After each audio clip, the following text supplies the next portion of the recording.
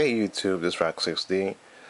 Now I know if you guys seen this, if you guys like part of the notification squad, you guys seen that I'm trying to do a live stream answering questions about PlayStation VR, but I don't know, I just thought this would be easier, and at the same time I want a gameplay in the background so you guys have something to watch instead of just me blabbing on forever and just staring off as still objects. But at the same time, I felt like this should be like something talked about regardless of which way I decide to do it, and I feel like I could do it in a way that you guys could imagine things, and also I can point you to channels that actually have like real gameplay of it, like direct gameplay of the PlayStation VR experience.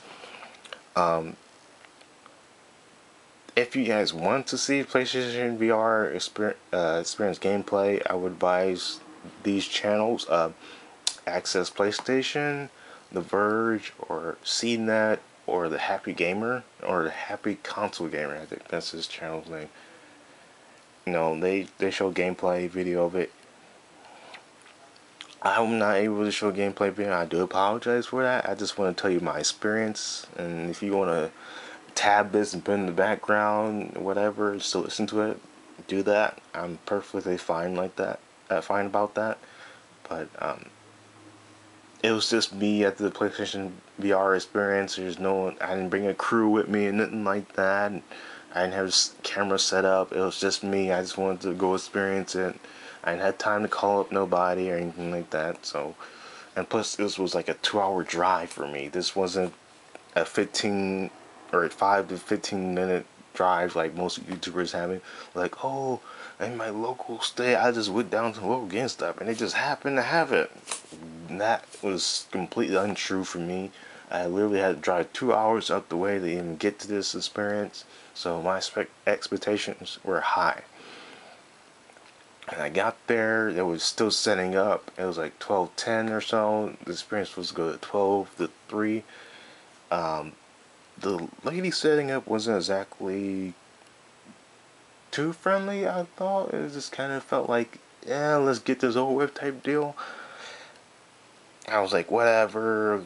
It wasn't that many people even asking questions about the PlayStation VR. I just walked right past it, like, oh, what the hell is this thing blocking my way? Because it was literally like in the front of the entryway of Best Buy that I went to. It's like you walk in the door, boom, right there. It just seems kind of odd. I was like expecting it in the back, so that way people would have like a reason to go through the store.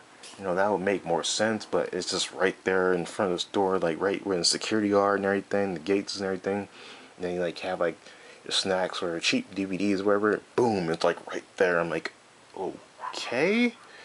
So that's that, and I literally watched the lady set up, which was kind of creepy. But I was like so curious about the technology that went into the PlayStation VR. I was like watching the setup, so just in case if I get this thing, I want to know how to set this up. She set the PlayStation 4 up as normal. She had the PlayStation 4 controller wired in, through the USB and everything. And what else was I going to say? The little PlayStation or processing unit, that's a real thing.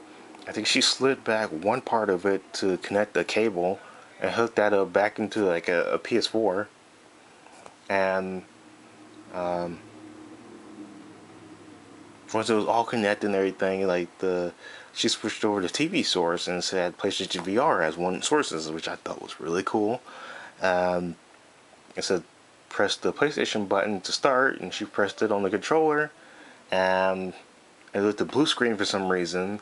And then she picked up the headset and showed it to the camera, like kind of head like this way, forward like and everything, and pointing at the camera.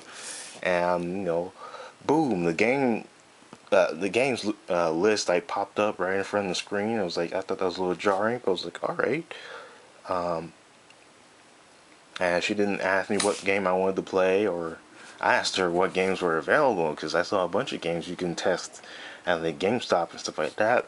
And I was like, okay. Well, she described like E-Valkyrie, PlayStation Worlds, The Deep, or wherever, the ocean game, the shark and everything. Battle Zone, Super Hyper Cube, and I picked E Valkyrie. It was like that was the one I came to play. I was like, E Valkyrie's like, oh, here, okay, get your setup. You know, she snugged it on my head and everything. Just it on the back. There's like a button on the back, just the back. There's a button on the front to just the front, of course. The top, you know, it has like it adjusts accordingly to like the front and the back. So whatever way you adjust that, it kind of moves accordingly. You should have a pair of headsets they put on you, like nice little Sony headsets they put on the side. Um, the only thing that's really heavy about it is just the cables that kind of hang off from the headset. Like those are kind of heavy. That's the only thing you really feel as far as weight. I felt that when I moved left, and which feels like the cables were hanging from. And when the game started up, you know, it took a little bit to load up. You know, it showed like two spinning loading screen type things on each eye and everything.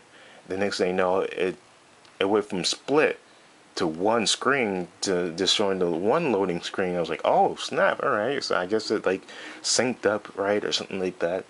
Next thing you know, boom, you're like right into the game, and you're in your ship and everything. You're able to look down at your legs and everything. The controls, like the character's not moving its hands or anything. You're just like stationary. It might like move like do like a little few like this type idle like idle animations about it. The texture work and animations of everything around you seemed good, but for some reason I noticed it did look pixelated. I know a lot of people didn't mention that. It is true, it does look pixelated once you look like up things up close to you, like the controls and like the character's arms and stuff.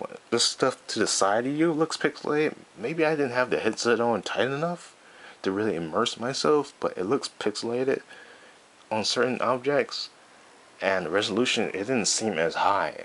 I could tell it was like maybe somewhere between 720 and 1080, but it didn't seem like that high for something that being like supposed to be this close, like really close to you, like your eyes. I was expecting something really high res.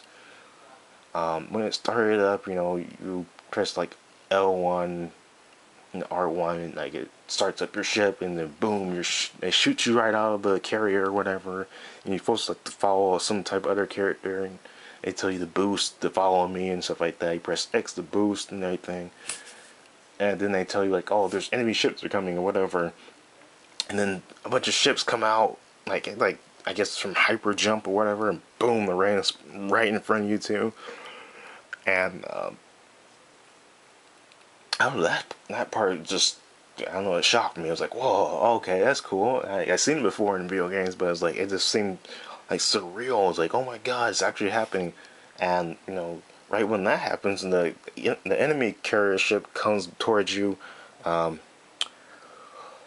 uh, like the enemy ships come out and everything like that, start flying around, shooting at your partner that's with you, and like, oh, you have to help them and stuff. It's like kind of like not Starbucks, but Star Fox type deal. Like you got to shoot down all the ships and everything, and you're completely free then. Like I mean, you was free from the beginning, but it's like you're really, everything's unlocked. You're ready to go. You're ready to do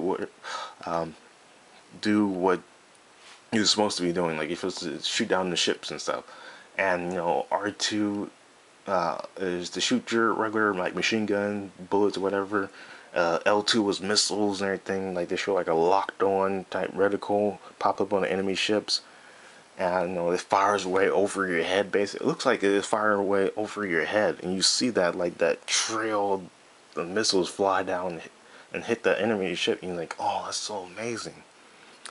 But during the whole experience, that resolution, it just threw me off. It's like some pixelation that you see to the left and right. As maybe a headset just wasn't tight enough, and it seemed like the volume was down low on the headsets. Not on the headset, but on the uh, what you call it, earphones. Yeah, maybe the volume is down on the earphones because I can still hear that like terrible elevator type music or terrible pop music they play in Best Buy and stuff all the time. And I wasn't fully immersed in the experience at all because of that, because it's like kind of threw me out of the experience. I was like, okay, I can still hear everything else around me, so I can hear the lady talking to me press this, press that. I'm like, I know what I'm thinking in my head, I know what I'm doing. You don't need to instruct me how to play a video game. I know what I'm doing. This is fun. Let me enjoy this. And at one point, during it was like halfway through the demo, like it was getting close to the end. Another enemy carrier came out of nowhere. It was like fired off a big laser or something like that. And I think it damaged my ship. But like before that happened, the game went completely black. I don't know what was with that. She said that was a part, meaning it was the end of the demo, but I saw the end of the demo when it said like "see you later" or whatever, "see you next time," whatever. It was at the end of the demo that the lady said in the game. But literally, it went to black at one point, and I kind of freaked out for a minute because it was like I literally wasn't immersed anymore. I was just like jumped out of the experience. So like, whoa, what was that? And it felt like at certain points, like the frame rate wasn't consistent enough for me. Like it wasn't, like it jumped at certain points and certain big things that happened, like certain explosions went off or something like it. And this wasn't as consistent as I thought it would be. And the whole black screen experience, it seemed like the headset disconnected or something at one point. And the lady just kept reassuring me, "Oh, it's just a tech demo. It would do that." I'm like, that might be an issue they might want to deal with, because like that just threw me out of the experience with that. And that was my PlayStation VR experience, and it was exciting. I was sad that it was over so quickly, and I couldn't try another demo. The lady was like one demo per person, and there was literally like no one around. It was like 1 o'clock by then, and there's like basically 2 hours left in the whole PlayStation VR experience timing or whatever. There was literally no one around. PlayStation, like the Best Buy employees were just wandering around, just bored out of their minds and stuff. I'm like, there's nobody else around. There's no one. There was no lines when I was there. There's like nobody there. I just don't get why I couldn't try another one real quick, but I get it. I could have been there all day. Ooh, let me try another one. Ooh, let me try another one. Let me try this a little bit longer. I couldn't been doing that, and I see why the lady's like, "Thank you for your time." And I was like, okay, and walked down the Best Buy and drove 2 hours back home, thinking like, "Oh, that was exciting," but now it's over type deal. So that was my PlayStation VR experience. If this helps you decide where you want to keep your pre-order or not, put in the comment section below if this helps or anything. If you like this video, like it, share it, the usual. But anyway, peace.